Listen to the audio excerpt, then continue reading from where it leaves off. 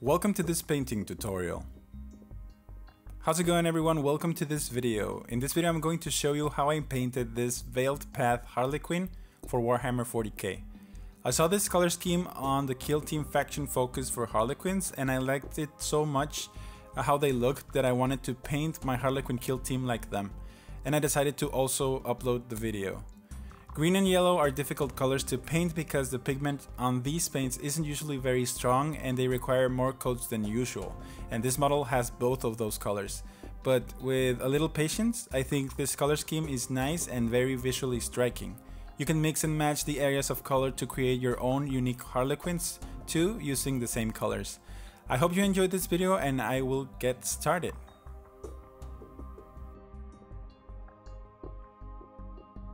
I'm going to start by priming the model in gray. For that I'm going to use Vallejo's Surface Primer Gray through an airbrush, and you can use any other primer that you want. I would recommend using a light gray or white. This is going to help us cover with those greens and yellows because those are going to be the colors that are going to be more difficult to cover, and this primer is going to help us with that.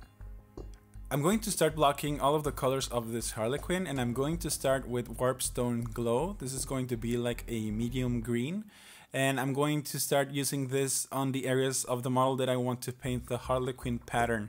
If you don't want to paint the pattern, you can just leave them this color, like medium green, and it's going to look very good. As I said, this color is kind of difficult to cover, so it's going to take multiple coats. I'm going to have to paint this thin down color into all of the areas that I want to paint this color, and then wait for it to dry, and then apply a second coat, let it dry, apply a third coat, and I think I was happy until the fourth or fifth coat. With this colors you need to keep applying layers until you can't see anymore the color underneath, because these colors don't cover very well, as I said. And just make sure to apply it thin and apply multiple coats. Next I'm going to apply the dark green, and for that I'm going to use Caliban Green, and this is going to alternate between the legs and the arms. I'm going to use the right arm and the left leg with this color and leaving the others on the medium green. As they should, these colors are thinned down with a little bit of water so that they flow easily and they don't cover detail. Also, most of these colors need more than a couple coats just to make sure that the full opacity is reached. Next, I'm going to use Vallejo Model Color Black, and with this color I'm going to paint the gloves and the places underneath the mask, on the suit places, on the head. And that's it. I didn't paint the gloves just yet because I thought they would be skin, but no, I'm going to paint them black too. Once it's done, I'm going to paint the light green, and if you did a clean job with the other colors, this should cover very easily over the gray primer. And this is going to go over the rest of the suit that you want to be light green. Remember, you can switch it around. You don't have to paint these areas as I'm doing. You can just switch them around to make each of your Harlequins unique, and in Kill Team they're going to be needing to look different from one another. This color doesn't cover very well like the other greens, but it covers fairly well. I think you can get away with just applying 3 coats and the opacity is going to be reached fully, mostly. Just be careful, don't apply it very thick because that could leave marks or brush strokes. Once that's done, I'm going to paint the yellow, and for that I'm going to start with a base coat of Averland Sunset, and this is going to go over the hair and over the ribbons and places like that. You can paint other places yellow if you want. For this model I decided just to do those 2 areas, but you could paint the gloves or any other areas that you want to be yellow. And this is going to go over all of these places, and it's going to cover fairly well because it's a base color. But applying a second coat won't hurt. Next, I'm going to use a purple. For that, I'm going to use Nagaroth Night, and this is going to just paint a little bit of detail on the hair. I'm going to paint some areas of the hair on this color. This is a good contrast, both in tone and in light, so that it contrasts with the hair of this model. And I'm just going to paint those triangles on the hair just to make a little bit of a pattern on the mohawk. Next, I'm going to use Balthazar Gold, and with this color I'm going to paint most of the rest of the areas of this model. I'm going to paint the mask, the belt, the pieces of armor, and the weapons. I think that these models, they look like a little bit like wood elves, or like elves from Lord of the Rings, where they use a lot of greens and earthy tones, like them, these don't use a lot of silver, so if you keep the silver at a minimum, they will look pretty good, I think, or that's what I'm going for. You can change it if you want, but I think that's the idea of this color scheme. Anything that is metallic is going to be more likely brass and not silver. Next, I'm going to paint silver, and for that I'm going to use Leadbelcher, and this is going to be kept to a minimum, just the handle of the gun and a couple details here and there on the backpack, and that's going to be it. You can use it in other areas if you want, but I would recommend keeping it to a minimum. Next, I'm going to use Celestra Grey to paint the little fasteners that it has on the suit on the left side. And you could also use this color to paint the mask if you wanted to keep it white, and then give it a wash, and then Ogryn Grey to bring up the highlights, and then white on the very edges. But for this model, it's just going to be this area here, and that's it. And with that done, we're done with the base coat, so I'm going to start washing this model. For that, I'm going to use Veiled Green, and this is going to go over all of the green areas, but on the lighter green and the medium green, I'm going to just apply it on the very edges, on the very recesses with a small detail brush, and on the big areas such as the dark green, the Caliban Green, I'm going to apply it all over as an all over wash. And that's going to be it for this. Just make sure not to paint on the yellows or any other areas that don't need to be green, because you'll have to clean it up if you stain them with this color. Once that's done, I'm going to use Seraphim Sepia, and this I'm going to use it on all of the areas that are going to be yellow. I'm going to let it sit on the recesses of the hair and on the little thing on the neck that is yellow too. On the ribbon on the back, you don't really need to paint it unless it has very prominent recesses. You can just apply it on those areas with a small layer brush, and that's going to be it for that.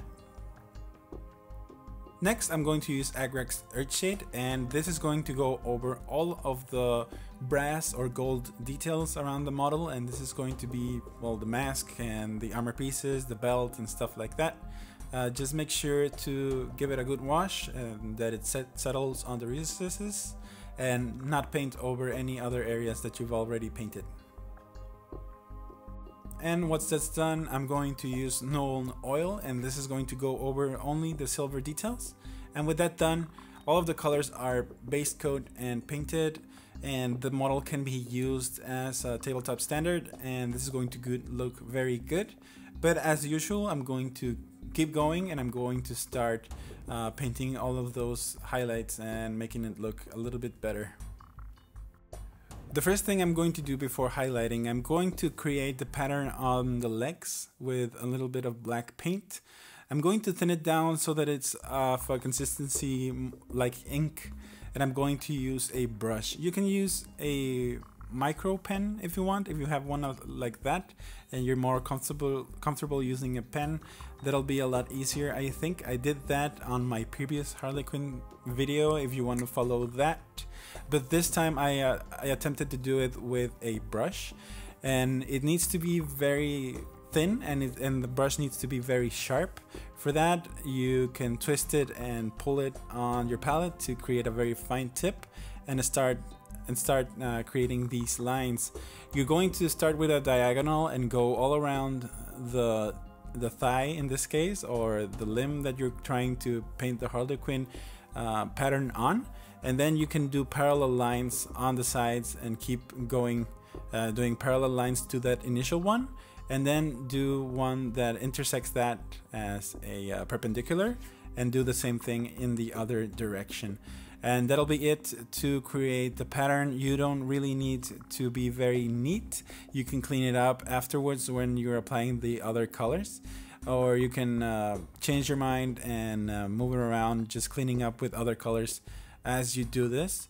And it doesn't need to be perfect. If you have some Harlequin pattern, if you have some Harlequins that look a little bit odd, you could explain that by just saying that the fabric is stretched in a weird way in that area. It's totally fine. Once I have the Harlequin pattern set, I'm going to start filling it in. And for that, I'm going to use Averland Sunset, and this pattern is going to be difficult for me to explain. But if I could explain it like something. You can say that one of the diamonds is going to be yellow, and the ones that are on the vertices are going to be black, and the ones on the sides, on the lines, they are going to be green. So it's 3 colors on this pattern. And if you look at it horizontally, it's gonna be 1 black, 1 yellow, 1 black, 1 yellow, and the ones that are in between are going to be green. And then the next row is going to be repeat that, but alternating the sides so that the yellow is not underneath the other yellow. It's going to be underneath the black instead. And it's a little bit complicated, but if you pay attention to the way I painted it, maybe you'll get it a little bit better just for watching the pattern itself. And yeah, that's it. I'm filling these areas with black, and the middle one is yellow, and I'm going to be repeating that pattern all over this model. Once it's done, the Harlequin pattern is going to look like this. You don't really need to do this Harlequin pattern if you don't want. There's other ways you could do it. You can use 2 colors instead, or more colors, I don't know. But after this is done, I'm going to go over and highlight the lighter green with Ogryn Camo. This is only going to go over the sharpest edges of this area. I'm not going to paint any more greens on these. I'm just painting highlights, and for that I'm going to use the edge of my brush, and I'm going to go over all of the edges of the cloak and the uniform light green that I'm using. Next, I'm going to use Warpstone Glow again, and with this color I'm going to edge highlight all of the sharpest edges on the darker green. These aren't going to be very evident, but I'm going to go over all of the muscles on the sharpest edges of them, just to make them pop out a little bit and give them a little bit of three-dimensionality, so they're not just this void green, darker green with no detail. I'm just going to go over all of these edges and make them pop a little bit with this color. Next, I'm going to highlight the black, and for that I'm going to use Eshin Grey. And with this color I'm going to highlight the gloves and also the Harlequin pattern on the leg and arm. I'm going to just make a couple lines on the Harlequins on the top parts, like a V shape, on the 2 edges that are facing up on both the hand and the leg, and on the gloves, or on the rest of the black areas. I'm just going to try to pick the sharpest edges and make them 3-dimensional with a little bit of a highlight with this color.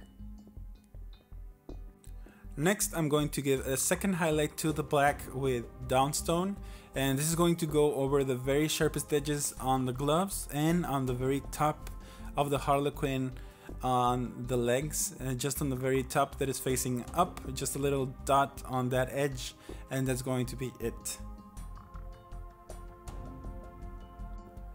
Once it's done, I'm going to use Ushabti Bone, and with this color I'm going to highlight all of the yellow areas, all of those edges on the ribbon that is flowing behind the Harlequin, and on the hair, on all of the edges. I'm going to use this color as an edge highlight, and it's going to look a little bit pale, but a little bit too much like bone and not very yellow. But after this is done, I'm going to apply a glaze. On the Harlequins, I'm going to pick the 2 edges that are facing up of the Harlequin pattern, and that's going to be it for the yellow. Next, I'm going to start highlighting the bronze, and for that I'm going to use Bright Bronze. Is it bronze or brass? I don't know, but this color is very nice. It's very beautiful. This is game color Bright Bronze from Vallejo, and this is going to be over all of the edges of the brass color of the armor. You don't really need to cover the whole area, but you can use this a little bit on the very top parts to make places like in the masks shine a little bit more. But concentrating on just the edges of these areas, it's going to look very nice and very bright. Once it's done, I'm going to bring back the yellow with a little bit of Lamenters Yellow. And this is going to go as a glaze over the whole area of yellow that we painted before. This is going to unify those bone colors and the yellow, and it's going to look a lot more like yellow, and it's going to look a lot more vibrant and nice. So that's what I'm going to do, just apply it all over the area, not as a wash, but as a tint that is going to shift the colors and make them look more yellow.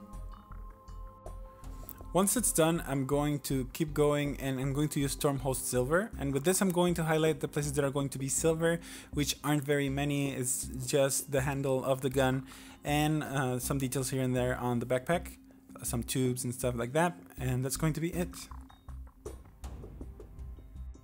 Next, for the fasteners of the uniform, I'm going to just use Vallejo model color white, and this is going to go over the edges, only the edges of these areas. I don't really need to go through the trouble of using Ogryn Gray and then white, because they're very small, they don't matter that much. I'm just going to pick the edges, and that's going to be it. Next, just a couple more areas to finish this paint job. I'm going to start by highlighting the purple. For that, I'm going to use Xereous Purple.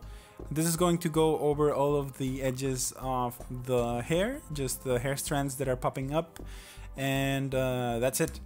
Like with the yellow, I'm just going to pick these with my small layer brush, and I'm going to go over all of these areas like that.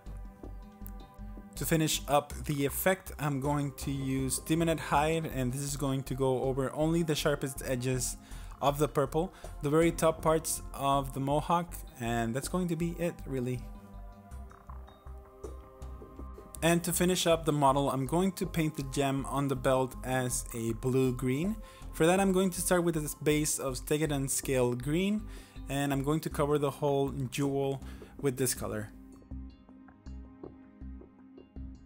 I'm going to next start highlighting with a little bit of Sotek Green, and with this color I'm going to do like a U shape on the bottom part of the jewel, covering like half of it, and leaving a little bit of leaving the edges on the darker color, but doing a little bit of a highlight with this color, as you can see here. Next, I'm going to use Temple Guard Blue, and with this color I'm going to just pick a small highlight on the very bottom part of the jewel, just a little U shape on underneath the previous one that we did, leaving the edges and the recesses on the previous color. Don't try to paint all the way to the recess, just paint a little bit of a U, tiny U shape on the underside of the previous highlight that we did. And once it's done, I'm going to finish the paint job with just a little dot of white with Vallejo model color white. That is going to go on top of the jewel, that is going to be like a reflection of light, that is going to make it look a lot more realistic. And that's going to be it for this video. And this is the finished model. I have to say I had a lot of fun painting this model. I really liked it. I kind of fell in love with the color scheme once I saw them on that article of the Kill Team faction focus for Harlequins. I really liked them.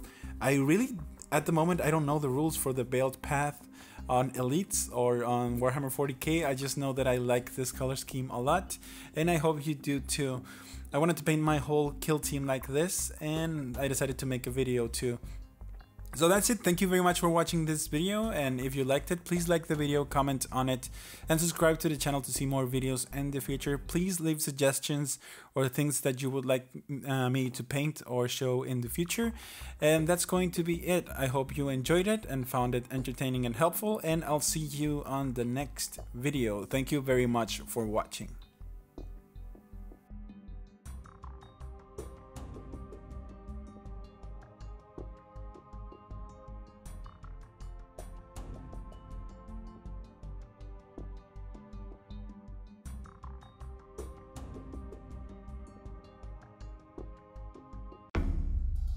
You stayed. Great. Thank you very much for supporting my channel, and if you would like to become a patron, there is a link to my Patreon page in the description below. Your contributions help pay for my work and keeps the channel going. A single $1 a month is more than enough, and you can cancel at any time. If you can't, don't worry, you can support my channel by simply watching my videos and sharing them with your friends. Thank you for watching, have a great day, and I'll see you on